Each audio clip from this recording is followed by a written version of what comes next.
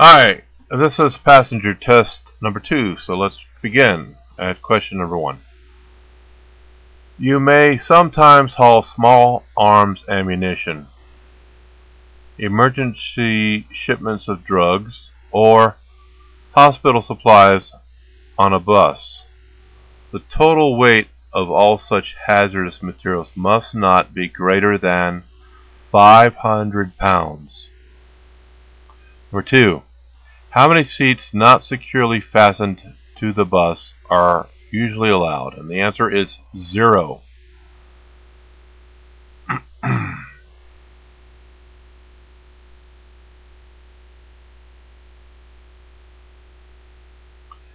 It is best to wear your seatbelt at all times.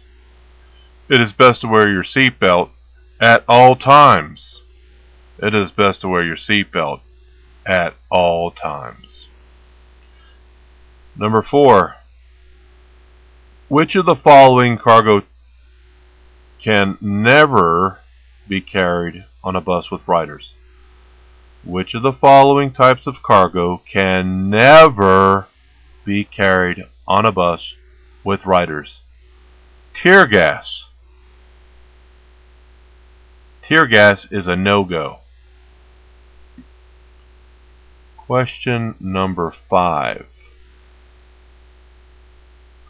If a rider wants to bring a car battery or a can of gasoline aboard your bus, you should not allow them to do so.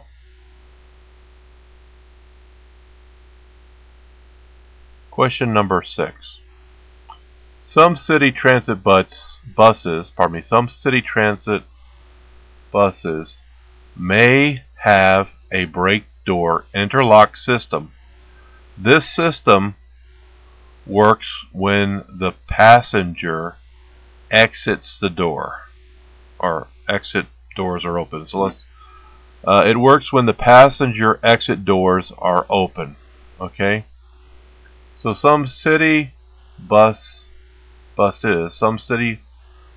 transit buses may have a brake door interlock system. This system works when the passenger exit doors are open.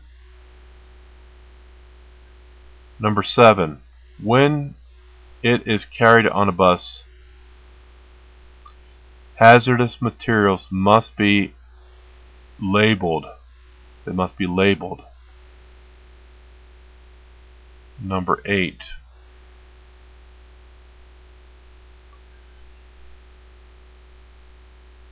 You have passed all of the requirements for a Class B bus driver's license. Which of these vehicles are you not licensed to drive? Class A. You're not allowed to drive a Class A vehicle. Question number 9. Federal regulations set an axle weight limit of 32,000 pounds on a tandem axle 4 feet apart. Federal regulations set an axle weight limit of 32,000 pounds on a tandem axle 4 feet apart. Question number 10. You must, I'll go a little higher. You must put a loaded bus into motion from a stopped position on a steep upgrade, 4% or more. Which of these is the best technique to follow when you have a bus with a manual transmission? The correct answer is slowly release the clutch while releasing the parking brake. Slowly release the clutch while releasing the parking brake. Okay, thank you. Let's pick this up on the next test. Thank you for watching and have a great day.